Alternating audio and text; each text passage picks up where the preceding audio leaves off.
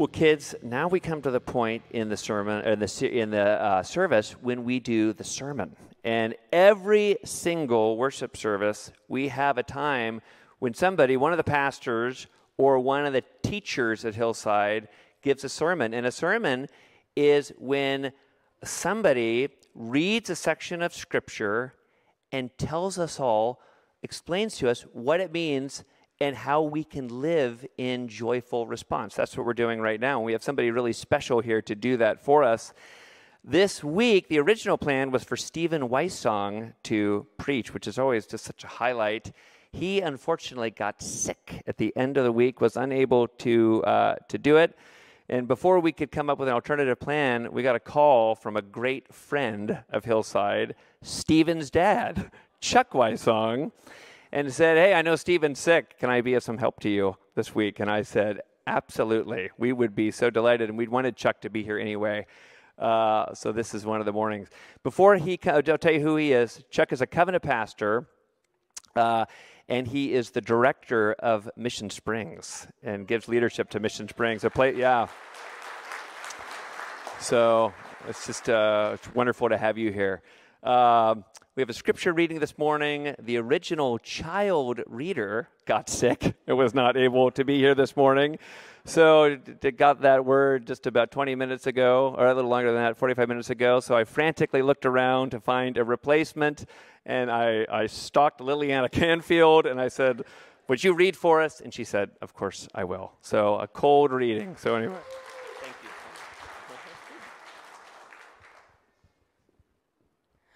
Psalm 119, 81 through 88. My soul longs for your salvation. I hope in your word. My eyes long for your promise. I ask, when will you comfort me? For I have become like a wineskin in the smoke, yet I have not forgotten your statutes. How long must your servant endure? When will you judge those who persecute me? The insolent have dug pitfalls for me. They do not live according to your law. All your commandments are sure. They persecute me with falsehood. Help me. They have almost made an end of me on earth, but I have not forsaken your precepts. In your steadfast love, give me life, that I may keep the testimonies of your mouth.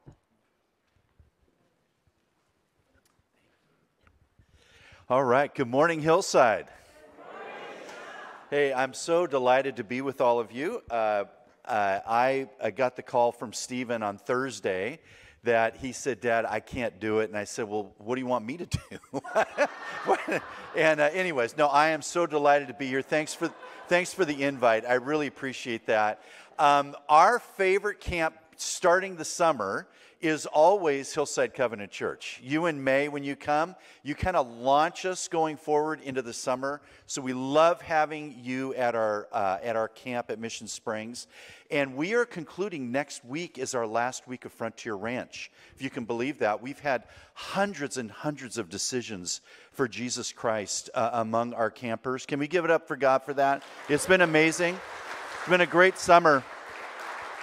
We had a kid came to camp, and the kid said to the counselor, it's nice to feel human again going to camp, because they haven't been out playing, being with friends, and this and that, and it's so awesome to be able to do camp. God is alive and well at Mission Springs, but I think God is alive and well right here at Hillside Covenant Church. Would you agree with that? If you have a woman doing the robot up here on stage, God has to be moving here at this church. It's amazing. I'm telling you. That was just incredible. But I also want to give it up for your pastor and leaders. Can we thank God for them and all the great work they do? They're so awesome. Just 3 weeks ago, we had an inner city church bring their youth group to Mission Springs. There's about close to 200 of them, Midtown Covenant Church. And all of a sudden I get word, people are texting and stuff, that you got to get up to the pool. And there were over 50 baptisms of these inner city high school, junior high kids in the Mission Springs pool. It was just so amazing. I don't know if you know who Mike Holmgren is, and some of our leaders were around the pool. Everyone was crying watching this happen. So it's so amazing to see life change happening over and over again at Mission Springs. I grew up in Southern California. That's where I started. My mom and dad had 3 children, one of each kind. No, I'm kidding. I was the third. I was the baby of the family. My brother Mike, the middle brother, and Jim, the older brother, we grew up really close to one another. But my brother Mike, the middle brother, he could get me to do anything. He could manipulate me into anything. Can I see, who are the older children in the family? Can I see the older kids? Okay, yeah. Who are the middle children? Can I see you? Yeah, you're the manipulators. You're the ones. I see you. And then who are the babies? The babies of the family. Yeah, this is my favorite right here. Okay. I'll never forget, it was coming into the fall, and last week of summer, and my dad had just put a peephole in our front door, and there was a knock at the door, and my brother Mike and I go to the door. Jim was out shopping with my mom, and my brother looks through the peephole, and he goes, "Who is it?" And she says, "It's Julie Byther." And Mike goes, "What do you want?" And so you don't know this. I'm going to tell you who she is. She's Jim's girlfriend.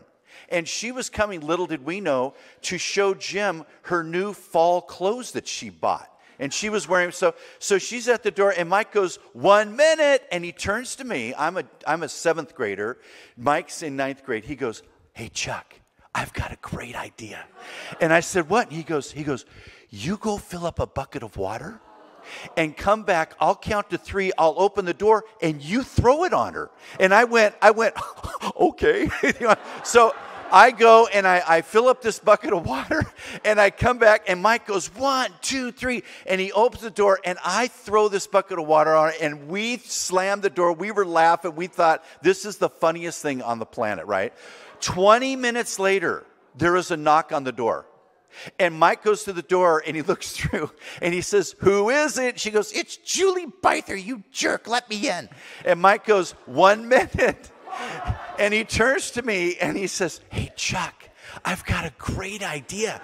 I said, "What?" And he goes, "Let's fill up 2 buckets of water, and we'll throw it on her." And I went, okay, so we fill up 2 buckets of water. We come back. Mike says, 1, 2, 3, opens the door. We throw the water on her, and we were ready to shut the door, and somehow she threw her body in between the door being shut. She was now in our house. Mike ran this way, I ran this way, and she was on my tail. She was yelling and screaming, and I'm yelling, "Mike, where are you? Help me, Mike." And we go into his bedroom, and Mike is sitting on his bed reading his Bible. And he says, "Chuck, what did you do now?" Right? So Mike, he could get me to do anything. Well, our family, we're like a lot of you. We grew up going to church. And I grew up going to Sunday school. I did these little singing things up here for Vacation Bible School when I was a little guy. And I grew up going to church. But my problem growing up going to church, I started to form 3 misunderstandings of who this God is. And here, I'd grown up going to Sunday school. I grew up hearing about God, hearing about Moses and David and all that. But I started to form these misunderstandings. Do you know what I mean by a misunderstanding? I heard this story of a woman. She was moving from England to India, and she was going to do schoolwork there. And she rented an apartment, but she moved back home to get all of her stuff, and she forgot to ask the apartment manager if he had a WC. Because she started to think, am I going to have to, do you all know what a WC is, by the way? What's a WC? A water closet or what? A bathroom, right? Do you have a bathroom? Am I going to have my own bathroom? Am I sharing with people? That's what she was asking, okay? So she sends this letter back to him. Do you have a WC? And he doesn't know what she's talking about. He totally misunderstands it. So he ends up going to his local pastor, and he says, "What's a WC? I don't even know what that is." And he said, "Well, it must mean the Wayside Church. That must be what the WC is." And so with that, he writes this true letter back to this woman. She's thinking, do you have a WC, a bathroom? He's now writing, we have the Wayside Church. How would you receive this? Dear madam, I take great pleasure in informing you that the WC is located 9 miles from the house. It's located in the middle of a grove of pine trees surrounded by lovely grounds. It's capable of holding 229 people, and it's open on Sundays and Thursdays only. As there are many people expected in the summer months, I suggest you arrive early. There is, however, plenty of standing room. This is an unfortunate situation, especially if you're in the habit of going regularly. It may be of some interest to you that my daughter was married in the WC, since she met her husband there as well. It was a wonderful event. There were 10 people to every seat. It was wonderful to see the expression on their faces.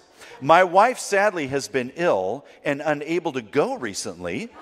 It has been almost a year since she went last, which pains her greatly.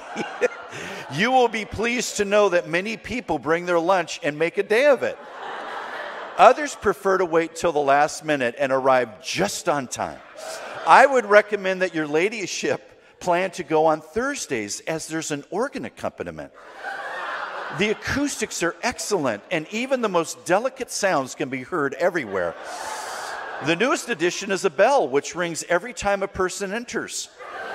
We are holding a bazaar to provide plush seats for all, since many feel it's long needed.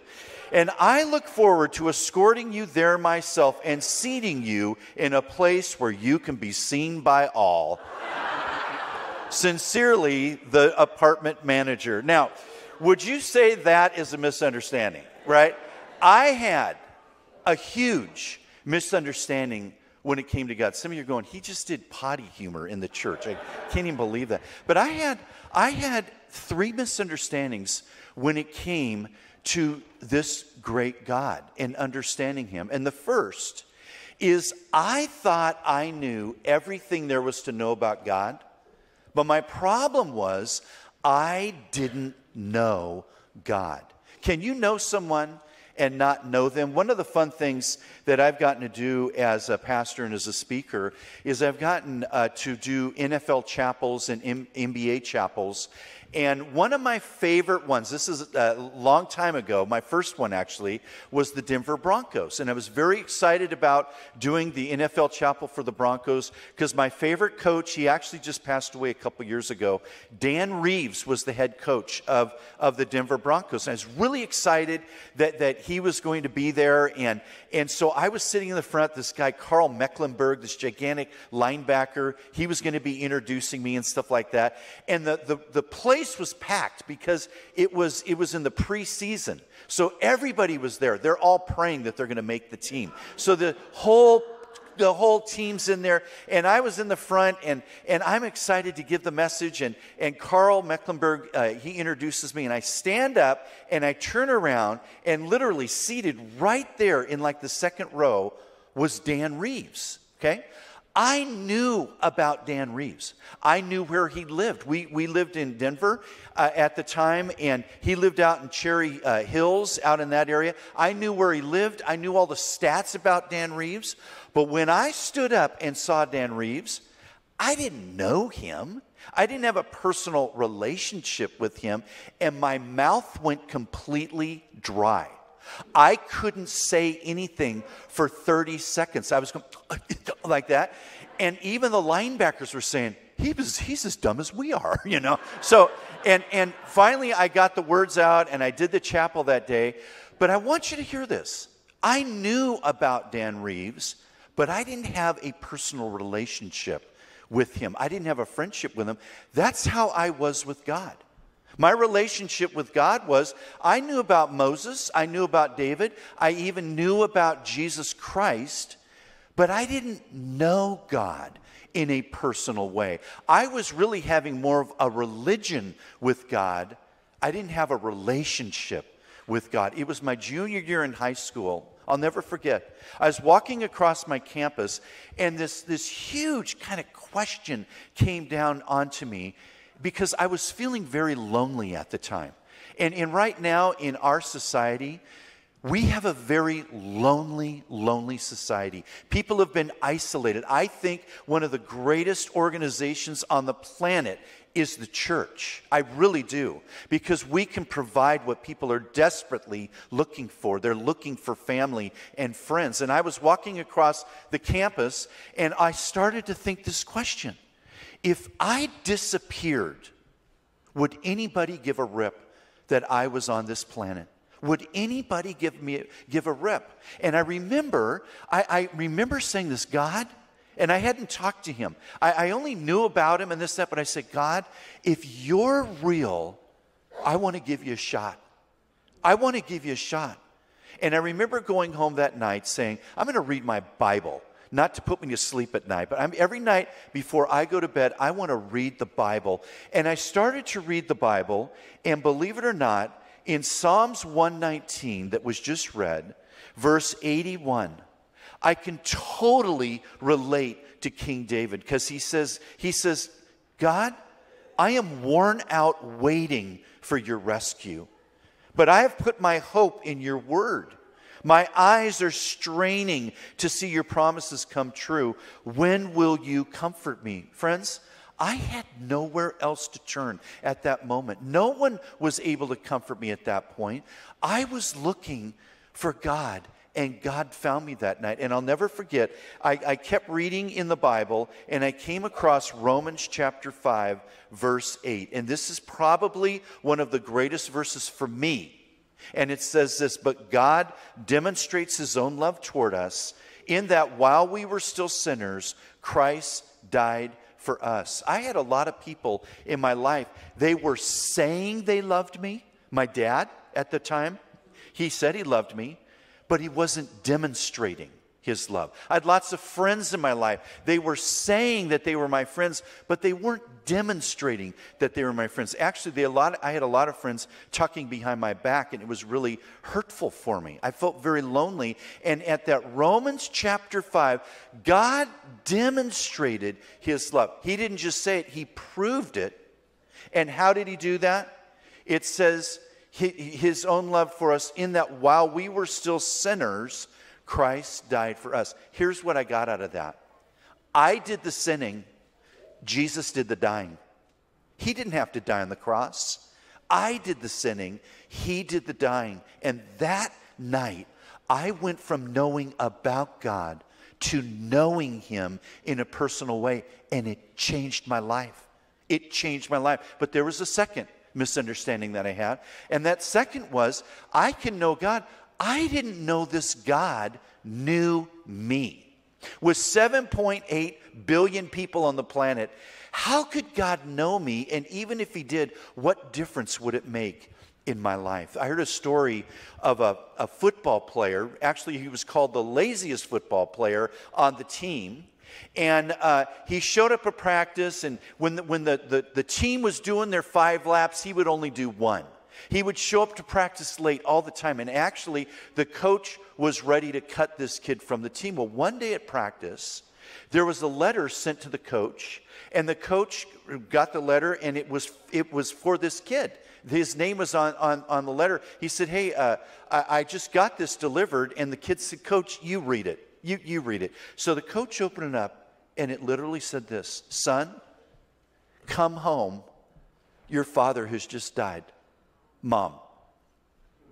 And he looked at the coach, and the coach looked at him, and he said, can I be excused to go home? He says, yeah, you can go. Take care of what you need to take care of. And the coach thought he would never see this kid again, but that Friday night was homecoming. And sure enough, he showed up.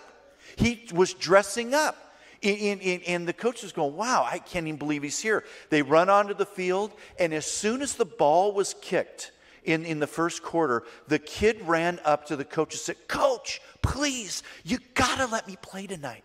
You have to let me play tonight. And the coach says, I'm going to go with guys that actually practice this week. Take a seat on the bench. And the kid sat on the bench. And then as the second quarter came, he ran up and says, Coach, please, you got to let me play tonight. He says, take a seat on the bench. Well, it's halftime. Coach and the team are down 21-0. It comes to third quarter, and the kid's saying, Coach, you got to let me play. And the coach says, well, he can't really hurt the team. Now, go in on the kickoff. So he went on the kickoff, and he actually tackled the guy on the opposing team. So the coach said, I'm going to let him stay in. So he put him in. He was defensive end. This kid ignited the entire team. He was on fire. He's saying, you guys, we can do it. The coach liked what he saw so much, he put him on offense as well. And now he's on offense, and it's fourth quarter, and they're tied, and the quarterback goes back. He throws the ball right into this kid's arms, and he wins the game. Everyone's going crazy. The coach runs up to the kid.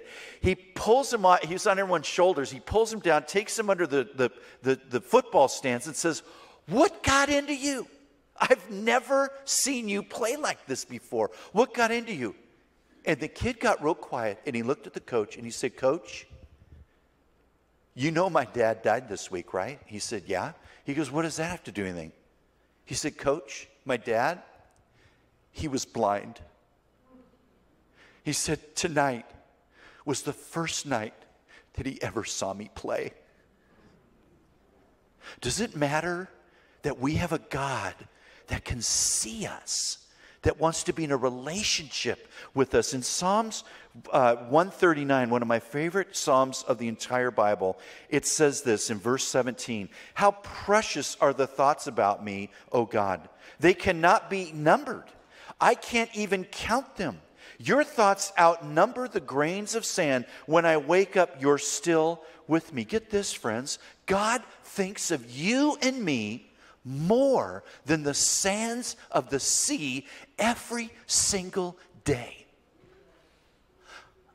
I knew God now. I all of a sudden realized God knew me, but there was a third misunderstanding, and it was this. I didn't know this God loved me. I really didn't know this God loved me. And what I found out in Psalms 119:88, it's up on the screen. Not only does God love us, but look what it says. In your unfailing love, spare my life. Then I can continue to obey your laws. Our great God has an unfailing love. As a pastor, we planted a church one time down in Santa Barbara. Somebody had to reach those horrible people down there. We thought it may as well be us. So we're down there, we're planting the church, and after about 18 months, I was dry.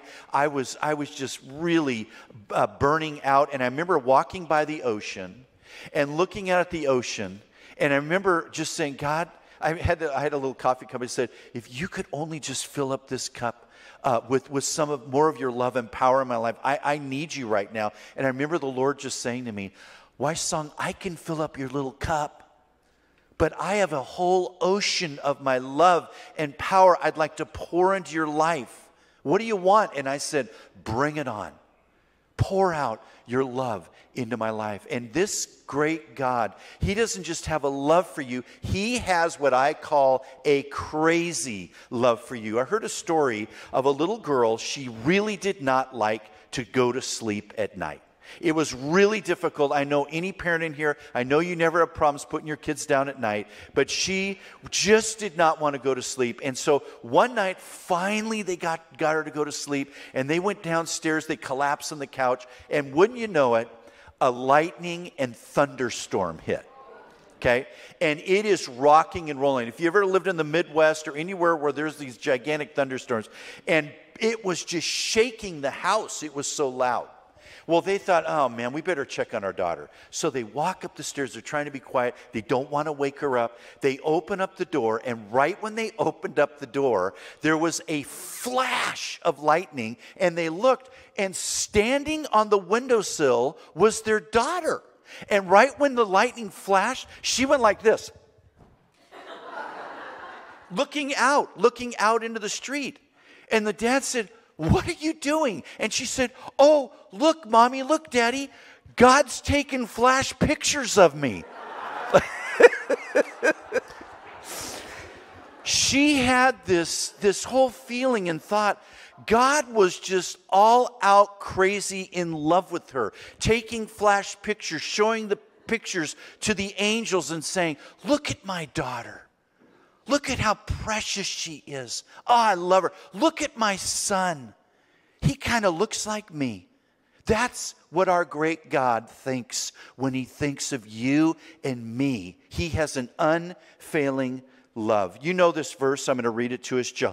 John 3:16. For God so loved the world that he gave his one and only Son, that whoever believes in him shall not perish but have eternal life. We don't necessarily read this next verse. I love it because here's what it says. God didn't send his Son into the world to condemn the world, but to save the world through him. So those were my 3 misunderstandings. I thought I knew everything there was to know about God, but I had a problem. I didn't know God. I didn't know this God knew me. And last, I didn't know this God really loved me. And when I understood that, it changed my life. I'm going to close with this. A guy walked in to his pastor's office. And he said, Pastor, I finally have figured out what's wrong with my faith. And the pastor said, really, what's wrong with your faith? And he said, what I figured out is I just don't love God enough. If I just loved God a little bit more, my faith would be on fire. And the pastor looked at him and said, that's not your problem. He said, it's not, no. What's my problem? He goes, your problem isn't that you don't love God enough. Listen to this. The pastor said, your problem is you don't know how much this God really loves you. If you really understood how much this God loved you, your faith and life would be changed. Would you bow your heads with me and let's pray. God, I thank you so much for this church. I just sense life in this church. I sense just a unified family in this church. It's so good to be here today. And I thank you, God, that we were getting a chance to study Psalms 119. And Lord, thank you that verse says you have an unfailing love. And friends, right now, where you're seated, I believe you were brought here today for a purpose to hear you matter to God. More than you ever know, you matter to God. You don't have to perform for God and do certain things for God. God loves you based on his character, not on your performance. And right now where you're seated today, maybe this is your day that you're going to say, Lord, I don't want to just know about you. I want to know you in a personal way. Lord, thank you that you know me and that you would even say here today, Lord, thank you for loving me as who I am. And right now, if that's you today, I'm not going to call you out. I'm not going to embarrass you. But I would love to pray a prayer. If you would silently from your heart pray this prayer, I will pray this out loud. Follow me. And why not receive the love of Jesus in your heart today? Would you pray with me? Silently from your heart. I'm going to pray out loud. And you silently pray this prayer. Dear Jesus, pray this from your heart. I need you. And I ask that you would come into my heart. That, Lord, you would forgive me of my sin. You would clean me up from within. Thank you for dying on the cross for me. And thank you for rising from the dead for me. And thank you for giving me eternal life. You know, with every head bowed and eyes closed, again, I'm not going to call you out, but I would love to pray for you. If you just prayed that prayer, would you just simply right now, I'm not going to call you out, but if you would just simply raise your hand and say, I just prayed that prayer today. Would you raise your hand up real high? All around the room, real high. Oh man, that's awesome. That's so great. Anyone else? Raise it up real high. Let me pray for you.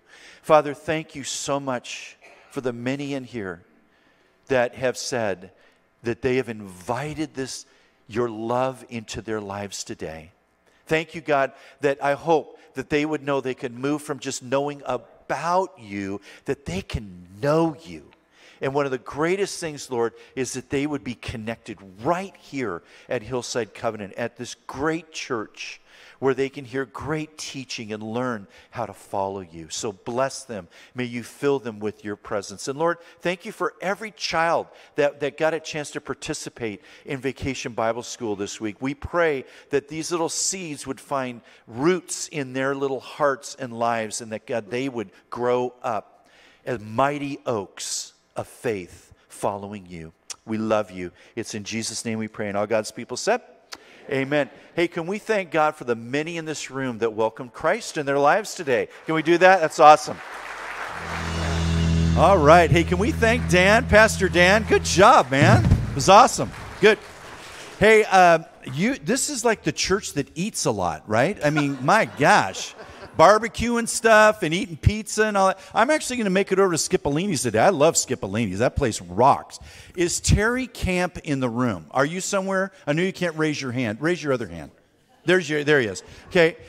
You may know this. You may not know this, but thank you to him and his business. Camp and Camp Associates. Is that what you say? Architectural firm. They designed Mission Springs' brand new memorial prayer garden, okay?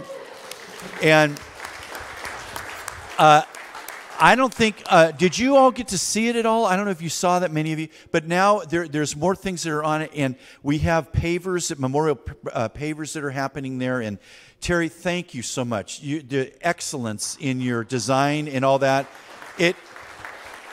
It's one of those things that Mission Springs, when you give to Mission Springs, it's something that lasts like 50 years. So thank you so much for that. And but hey, thank you so much for allowing me to be here. I love your pastor and you all. And now let me give you the benediction.